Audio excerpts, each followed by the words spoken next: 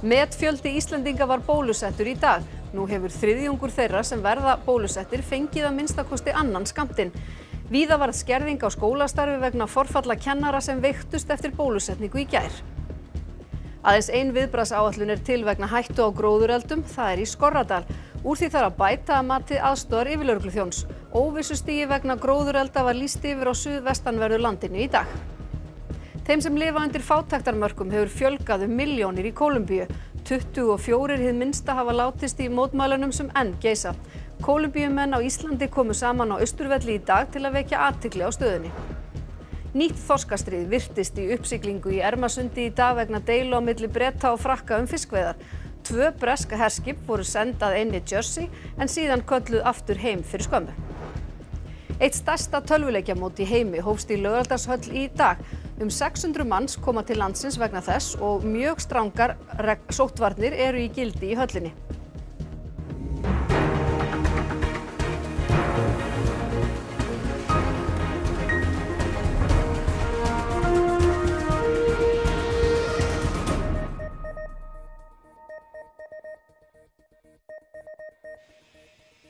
Gott kvöld.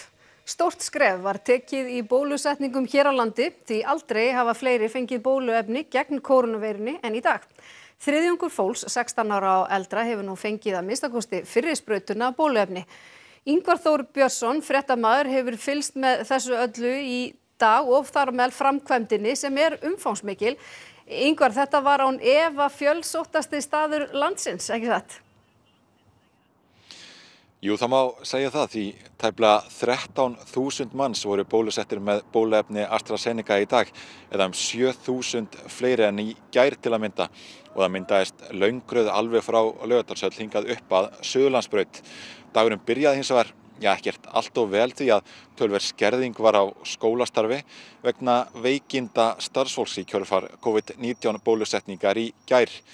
Sérfræðingur í sóttvörnum talaði í kjölfar þessa að skoða megi hvort að bólusetja ætti færri af sama vinnustað í einu og þá má geta þess að aldrei hafa fleiri leitað á bráðamóttöku í kjölfar bólusetningar eins og eftir bólusetningunni í gær eða 15 til 20 manns. Kennarar sem eru framarlega í stafrófinu fengu bólusetningu í gær með bóluefni Janssen. Margir þeirra voru frá vinnu í dag vegna veikinda og víða var þriðjungur til helmingur starfsfólks veikur. Á leikskólanum Tjörn veiktust til að mynda 8 af þeim 10 starfsmönnum sem voru bólusettir. Ég stýri í 2 húsum og hérna megin þá þarf ég að biðla til foreldra í fyrsta skipti á mínum ferli að koma og sækja börnin fyrr í dag. Hún segir að leikskólakennarar fagni því að vera loks bólusettir þrátt fyrir þessi veikindi. Við erum metin sem framlínu starfsmenn. Það kom að því og við erum mjög þakklátt fyrir það. Gríðarlega þarft svo ég geti staðið vaktina áfram. Það er bara þessi hraði og þetta er mikilvægi að koma þessum hópi í öruggt skjól með bólusetningu. Það er sett á oddinn og því miður þá bitnar á þjónustu en það er upp á, eins og ég er búin að segja, viðbúið miðað við hversu margir það eru sem að veikjast eftir bólusetningu. Sérfræðingur í sóttvörnum segir að tíðni aukaverkan af bóluefni Janssen sé svipuð við fyrstu sprautu af efni AstraZeneca. Mætti skoða það að skólarnir sendi færri og verði þá bara boðað aftur seinna. Það var hins vegar ljóst að margir foreldrar sýndu því skilning að þurfa að sækja börn sín fyrr í dag. Ég er á þannig vinnustað að ég get skroppið frá og við erum náttúrulega bara öll í þessu saman, þannig að það var ekkert mál sem betur fer. Maður þarf bara að leggja frá sér verkefnin og fara á stað og það er náttúrulega alveg sjálfsagt og voða gaman líka. Og ég verði að hrósa starfsfólki leikskóla á Íslandi. Við erum bara frábæra framistöðu. Þessar framlínu starfsmenn sem eru fyrst núna að fá bólusetningu. Bara búin að vera frábært og huginn minn hefur getað mætt á leikskólan bara daglega. Og börnin fögnuðu því að komast fyrr heim í vorsólinni. Ég var að leika bílina. Þú ætlar að leika þér aðeins með bílana? Við ætlum að nota veðrið, Guðrún, er það ekki? Hvað ætlum að fara að gera? Fara að versla, fara út með hundana. Bólusetningin gengur vel, Ingvar, en hver er staðan á afléttingu sóttvarnaaðgerða? Þórólfur Guðnason, sóttvarnalæknir, sagðist á upplýsingafundi almannavarna í dag bjartsýnn á að hægt verið að slaka á sóttvarnaaðgerðum innanlands nokkuð hratt á næstunni en gert ráð fyrir því að ný reglugerð taki gildi í næstu viku. Nú 2 kórónuveirusmit greindust innanlands í gær og voru bæði í sóttkví. En Þórólfur hefur nú mestar áhyggjur af fjölda ferðamanna sem komu hingað til lands, sem en fjöldin talsvert umfram það sem gert hafi verið ráð fyrir. 3000 manns komu hingað til lands í síðustu viku. Nú samkvæmt síðustu farþegaspám þá búist við enn meiri fjölgun á næstu dögum og vikum og það mun valda miklu álagi á getu okkar til greininga á sýnum. En heildargetan hér á landi núna 3.000 til 4.000 sýni á dag, bæði á landamærum og innanlands.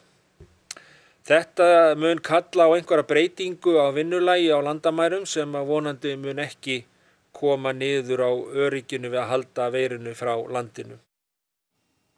Það rólegt í kringu því í Laugardalnum. Núna einhver bólusetningum væntanlega löngu lokið eða hvað? Í dag? Jú, bólusetningum lauk klukkan 4 í dag og eins og ég segi þá voru þetta tæplega 13.000 manns, þannig að staðan var alls ekki svona hérna í allan dag. En meðal þeirra sem fengu bólusetningu voru heilbrigðisráðherra og forseti Íslands. Nú ég bara kátur og glaður með að hafa fengið mína bólusetningu. Þetta stórt skref fyrir mig en lítið fyrir samfélagið allt. Mér finnst hafa tekist alveg einstaklega vel til hérna og mér finnst við sjáum hérna í hnotskurn hvernig það gerist að okkur tekst að vinna bug á þessum vágesti. Og eftir 12 mínútna bið mátti forsetinn standa upp og yfirgefa staðinn. Hvernig líður þér núna? Ég bara kenni mér einskis meins og auðvitað það þannig að í yfirgnæfandi fjölda tilfella kennir fólk sér einskis meins og hérna þannig lagað tilbúið að bara fara inn í daginn sem ég ætla að gera núna. En ef eitthvað kemur upp á þá bara taka því. Þetta stærsti bólusetningadagurinn síðan bólusetninga við koronaveirunni hófust í lok síðasta árs. Við klárum alla karlmenn eiginlega sem með undirliggjandi. Það einhverja örfáir eftir og síðan við að fara alveg niður í árganga 70-71 hjá karlmennum. Þannig að þetta svona herradagur í dag. En það voru ekki bara herrar sem voru sprautaðir í Laugardalshöll í dag. Þetta rétt hend? Já. Þá færum vinstra megin. Þá það hérna megin? Já. Ready? Alltaf ready. 1, 2 og búið. Ég ætla að setja plástur eða skildi nú koma. Svona. Þegar það búinn, þá ætla bara að bíða í 12 mínútur hérna. Það ætla bara einstakt að vera bara með stuðtónlist hérna og á svo vel við.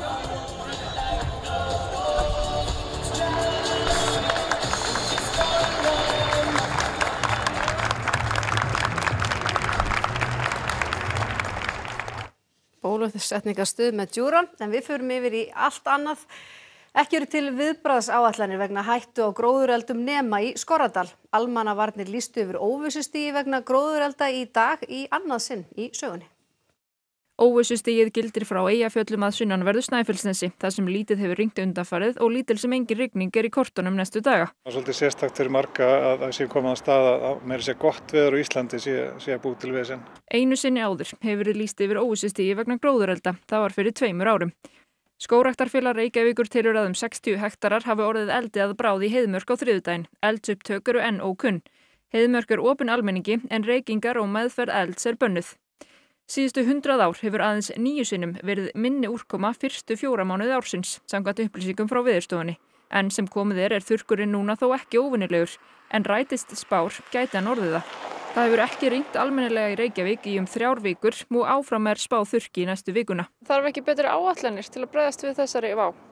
Jú, klárlega. Það ekki til margar viðbragðsáætlanir gagnvart þessu og það stendur til að bæta úr því. Hvernig þá? Hvenær? Og hvað ætla að gera? Eins og staðan núna þá til ein viðbragðsáætlun fyrir Skorradal og það hefur aðilar í umdánum það hafa lýst yfir áhuga því að þeim sé fjölgað og sums staðar þessi vinna þegar byrjuð. Í þessari vinnu felst heildarviðbragð við því þegar gróðureldar kvikna. Sækja að hættunni og koma fólki út í skjól og það búið skilgreina nákvæmlega fyrirfram. Það þarf ekki að byrja á því að gera þetta þegar við förum í verkefni. Í óvissustiginu felst að fólk hvatt til árvekni og að fara varlega með eld og sígarettur. Þá slökkvilið og lögregla í starthólunum ef eitthvað skyldi koma upp. Á vefsíðunni gróðureldar.is er hægt að finna allar upplýsingar forvarnir og fyrstu viðbrögð. Þessi vá, hún orðin miklu nær okkur heldur en var. Við erum búin að sjá núna mildari sumur núna í nokkur ár og okkur sagt að svo þróun muni halda áfram og það mun bara því að þetta vandamál eða þessi áskorun, hún verður bara stærri í framtíðinni. Afkoma stóru viðskiptabankana 3 á fyrstu 3 mánuðum ársins var rúmum 24 milljörðum betri en á sama tíma í fyrra. Landsbankinn var í dag síðastur bankana til að birta ársfjórðungsuppgjör og hagnaður hans var jafnframt mestur 7,6 milljarðar króna samanborið við 3,6 milljarðar tap á sama tímabili í fyrra. Í uppgjörinu segir að þetta megi rekja til þess að efnahagssamdráttur í fyrra hafi reynst minni en útlit var fyrir. Samanlagður hagnaður Landsbankans, Arion banka og Íslandsbanka á fyrstu 3 mánuðum ársins var 17,2 milljarðar en á sama tíma í fyrra voru þeir allir í mínus samanlagt 7 milljarða. Og þá út í heim. Í Kólumbíu eru efnahagslegar afleiðingar faraldursins miklar og þeim sem lifa undir fátæktarmörkum hefur fjölgað 7 milljónir. Að sögn kólumbísks stjórnmálafræðings er það ein af ástæðunum fyrir mótmælum þar síðustu 8 daga sem talið að hafi leitt til dauða 30 manns. Fyrirhugaðar skattabreytingar voru dropinn sem fyllti mælin og mótmæli brutust út. Óttast var að þeir myndu koma harðast niður á fólki í millistétt og fátækum. Hætt var við þær á sunnudag en samt áfram mótmælt. Það voru einnig fjölmenn mótmæli gegn ójöfnuði þar á seinni hluta ársins 2019 og þá stóð til að gera ákveðnar breytingar en svo braust faraldurinn út og öllu var slegið á frest. And in the last year and a half that we have had of pandemics, Colombia has gone back to levels of poverty for almost like the equivalent of being like 10 years behind in development. Þeim hefur fjölgað 7 milljónir sem þurfa að lifa undir fátæktarmörkum í Kólumbíu. 3.5 million of Colombians have gone back to extreme poverty, so that means that 42% of our population right now is under the line of poverty. So this and many other reasons actually have motivated not only students but people that work with the transport industry and others, unions and other actors, to actually go ahead and mobilize looking for a change. Sameinuðu þjóðirnar, Evrópusambandið, mannréttindasamtök og stjórnvöld í Bandaríkjunum hafa fordæmt ofbeldi sem lögregla hefur beitt mótmælendur. Forseti landsins hefur aftur á móti sagt að á meðal mótmælenda sé vopnað fólk og við því þurfi að bregðast. Yfirvöld staðfesta að 24 hafi látist en mannréttindasamtök telja að séu yfir 30. Until now, after almost 8 days of protest, we have more or less a balance of 1,443 reports of police violence and injured. We have 750 policemen that have been reported to be injured, one that was killed. We have 31 homicides that were allegedly perpetrated by police force, and they are being right now under study. Kólumbíumenn hér á landi komu saman á Austurvelli síðdegis til að vekja athygli á mannréttindabrotum stjórnvalda gegn mótmælendum og eins til að minnast þeirra mótmælenda sem hafa látist síðustu daga. Lögreglan núna að drepa fólki og þetta einhvað vera hútsa lögreglan fyrir að passa fólki, ekki fyrir að gera svona vond. Og hvað við gera í dag hér að senda einhvað svona positív fyrir okkar fólki og segja bara stópa þetta. We are almost 8,000 kilometers away, but Iceland has been one of the cornerstones in foreign policy regarding human rights. So having a speech from Iceland, from Colombians living in Iceland, is something that for us is very valuable, and I think that is also a huge message because in the end all lives matter. Héraðssaksóknari þarf ekki að eyða gögnum sem embættið aflaði sér hjá endurskoðunarfyrirtækinu KPMG í tengslum við rannsókn á Samherjaskjölunum. Þetta er niðurstaða Landsréttar sem hefur staðfest úrskurð Héraðsdóms Reykjavíkur þess efnis.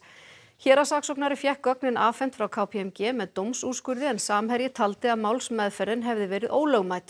Sú deila hefur þvælst milli dómstiga en að lokum var úrskurðað saksóknara í vil. Því telja dómstólar að hvorki þurfi að eyða gögnunum nú né að Samherji sé í raun eigandi gagnanna. 2 herskip sem stjórnvöld í Bretlandi sendu að eynni Jersey í Ermasundi voru kölluð aftur heim á 7. tímanum í kvöld. Herskipin voru send þangað til eftirlits vegna stigmagnandi deilu Breta og Frakka fiskveiðar. Það ekki á hverjum degi sem þessi litla eyja í Ermasundi ratar í heimspressuna. Jersey breskt yfirráðasvæði sem hefur eigið þing og sjálfsákvörðunarrétt og þar búa 100.000 manns. Í morgun leit út fyrir að Jersey yrði miðpunktur nýs þorskastríðs milli Breta og Frakka. Deilan snýr að reglum fiskveiðar sem tóku breytingum á mánudag vegna Brexit. New trade post-Brexit deal is clear that evidence had to be provided of the nature and extent of historic fishing rights. We want to give French fishermen who can prove they have fished in our waters historically the rights that they had previously. But evidence has to be provided. Franskir sjómenn segja nýju reglurnar óásættanlegar og flóknar. Þeir boðuðu til mótmæla og tugir skipa sigldu að stærstu höfninni á Jersey. Deilan náði nýjum hæðum þegar sjávarútvegsráðherra Frakklands hótaði að slá út rafmagninu á Jersey, en eyjan fær nær allt sitt rafmagn í gegnum sæstreng þaðan. Boris Johnson, forsætisráðherra Bretlands, greip til þess ráðs að senda herskip til Jersey. Og Frakkar svöruðu með því að senda þangað 2 eftirlitsskip. Donc notre idée de manœuvre ce matin, c'était vraiment d'être présent pour s'assurer que tout se passe en sécurité, parce que la mer est un milieu particulier face auquel il faut être en mesure de réagir rapidement pour éviter un drame. 60 skipum var lagt úti fyrir Jersey í morgun og sigldu þau til sinna heimahafna eftir 6 klukkustundir. Mótmælin voru friðsamleg og lítil truflun varð á skipaumferð. The answer to the difficulties that we currently face is without doubt talking and diplomacy. What are we doing about it? We are now engaging in good faith with the UK to try and solve the situation. That's the point that we're at right now, and I don't think it would be right for me or for us to say anything else beyond that point right now. Nú á 7. tímanum var tilkynnt að bresku herskipin 2 færu heim á leið. Þeir sem ætlaði að halda stór íþróttamót á Akureyri í sumar geta andað léttar því nú má aftur gista í grunnskólum bæjarins. Gistingi í skólahúsum var bönnuð í vor, þar til gerðar hefðu verið úrbætur í brunavörnum. Án skólana erfitt að halda stór íþróttamót á Akureyri en þar gista flestöll börn sem sækja þessi mót. Nú úttekt á eldvörnum lokið og áætlað að ljúka nauðsynlegum úrbótum á næstu dögum. Skólarnir verða því opnaðir aftur fyrir næturgistingu og íþróttafélögin eru þegar farin að bóka þar pláss fyrir mótin á Akureyri í sumar. Það ekki aðeins bólusetningar sem fara fram í Laugardalshöll því þangað koma líka í kringum 600 manns sem taka þátt í stóru alþjóðlegu tölvuleikjamóti sem hófst í dag. Sóttvarnir eru teknar mjög alvarlega á mótinu.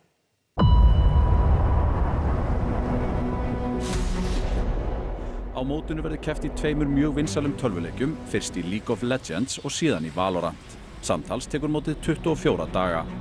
Það bandaríska fyrirtækið Riot Games sem eitt stærsta tölvuleikjafyrirtæki heims sem gefur báða leikina út. We've got 11 teams from all over the world. We have an additional 400 crew and staff that we've traveled in. We'll reach tens of millions of people all over the world on 40 different broadcast platforms. So how many people are here altogether? There's probably going to be about 500 or 600 people in the building today between pro players, crew and staff. Trúpp segir að þetta sé eitt stærsti tölvuleikja viðburður í heimi. Hér má sjá myndir af undirbúningnum í nýju Laugardalshöllinni en gríðalegt magn af búnaði var flutt til landsins í tengslum við mótið. Það eru mjög strangar sóttvarnareglur á mótinu og sem dæmi má nefna þá fer enginn inn í Laugardalshöllina án þess að framvísa neikvæðu PCR-prófi. In part of our cooperation with Business Iceland and the Ministry of Health, we committed that every international traveler, regardless of their vaccination status or anything else, would quarantine for 5 days and then after a second PCR test would be released and able to enter the venue and enjoy the city. And in addition, we do temperature screenings every morning and we do internal contact tracing with the crew to make sure that if we have any kind of scare or concern, we know who's been in contact with whom and we can manage it immediately. Ljóst að mót á borð við þetta mjög kostnaðarsamt en Trúpp vill ekki gefa upp nákvæma tölu. So the budgets can vary substantially, but for this particular event, about 40% of our budget is being spent directly here in the country with local partners, local crew, the hotels, the restaurants, caterer, a variety of technical suppliers. So the overall totals fluctuate, but this is a very substantial percentage of our budget being spent locally. Why did you choose Iceland to do this event? So we conducted a global assessment of any place that was deemed viable from a COVID perspective, from an operational perspective, stable in all senses of the word, and Iceland was the top of the list across all the different categories. And so we reached out to the team at Business Iceland, and fortunately we found a very exciting collaboration opportunity. This is a lovely country, and you've done a fantastic job of managing COVID, and we're very grateful for the opportunity to be here. Í Kastljósi í kvöld ræðir Einar Þorsteinsson við Pavel Bartosek, forseta borgarstjórnar og Eyþór Arnalds, oddvita sjálfstæðismanna, lækkun hámarkshraða í Reykjavík. Meirihluti borgarstjórnar hefur samþykkt að hámarkshraði verði almennt ekki hærri en 40 km á klukkustund á götum sem heyra undir borgina og hverfi þar sem ekki má aka hraðar en á 30 verði stækkuð til muna. Og þá að veðri, áfram norðlægar áttir næstu daga, stöku él norðaustan til og hiti frostmark en léttskýjað suðvestanlands og hiti upp í 8 stig. Líkur á skúrum eða éljum syðst á morgun. Birta Líf Kristinsdóttir veðurfræðingur fer nánar yfir veðrið að loknum íþróttum sem Einar Örn Jónsson sér í kvöld. Reið var í riðla fyrir lokakeppni Evrópumótsins í handbolta í dag. Ísland í snúnum riðli með Ungverjalandi, Portúgal og Hollandi og spilar í Búdapest. Ingólfur Snorrason, landsliðsþjálfari í karate, lætur af störfum á næstun eftir 5 ára starf. Hann skilur sáttur við og segir framtíðina bjarta. Og allir þáttakendur Ólympíuleikana og Ólympíumóts fatlaðra í Tókjó fá gefins bóluefni frá Pfizer-BioNTech eftir samning framleiðandana og alþjóða Ólympíunefndarinnar í dag. Og þá ætlum við að renna yfir helstu atriði þessa fréttatíma. Metfjöldi Íslendinga var bólusettur í dag. Nú hefur þriðjungur þeirra sem verða bólusettir fengið að minnstakosti annan skammtinn. Víða varð skerðing á skólastarfi vegna forfalla kennara sem veiktust eftir bólusetningu í gær. Aðeins ein viðbragðsáætlun til vegna hættu á gróðureldum, það í Skorradal. Úr því þarf að bæta að mati aðstoðar yfirlögregluþjóns. Óvissustigi vegna gróðurelda var lýst yfir á suðvestanverðu landinu í dag. Þeim sem lifa undir fátæktarmörkum hefur fjölgað milljónir í Kólumbíu. 24 hið minnsta hafa látist í mótmælunum sem enn geisa. Kólumbíumenn á Íslandi komu saman á Austurvelli í dag til að vekja athygli á stöðunni. Nýtt þorskastríð virðist í uppsiglingu í Ermasundi í dag vegna deilu á milli Breta og Frakka fiskveiðar. 2 bresk herskip voru senda að eynni Jersey en kölluð aftur heim fyrir skömmu. Og eitt stærsta töluleikjamót í heimi hófst í Laugardalshöll í dag 600 manns koma til landsins vegna þess og mjög strangar sóttvarnir eru í gildi í höllinni. Fleiri verða sjónvarpsfréttir ekki í bili, framundan eru íþróttir, veður og svo Kastljós. Við verðum svo aftur hér á ferðinni klukkan 10 í sjónvarpi og útvarpi eins og venjulega og fréttaþyrstir geta alltaf reitt sig á ruv.is. Takk fyrir samfylgdina og sjáumst klukkan 10.